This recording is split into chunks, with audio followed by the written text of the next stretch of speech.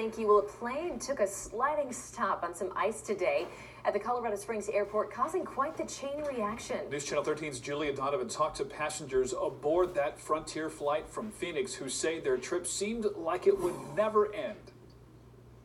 Passengers tell us while they were in the air, things went smoothly. It's everything that happened on the ground that has them calling this a nightmare flight. We're sitting, and then we're waiting for the tow truck, and then we start moving, and then it stops. One man waiting for his family captured this video of the plane being towed back to the gate, all because of ice on the runway. Turning a little bit sideways, and we're like, oh wait, hold on, I think we're skidding. Frontier says the pilot had to use the overrun section of the strip to make a complete stop.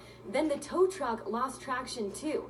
Passengers say they had to wait at least 2 hours for crews to drop some ice melt and then get things rolling again. All the while on a plane with no flush to its toilet. And when you're on the ground, there's no more suction, so it turns itself into a porta potty. The holdup delayed other flights at Colorado Springs Airport, but the problems didn't start here.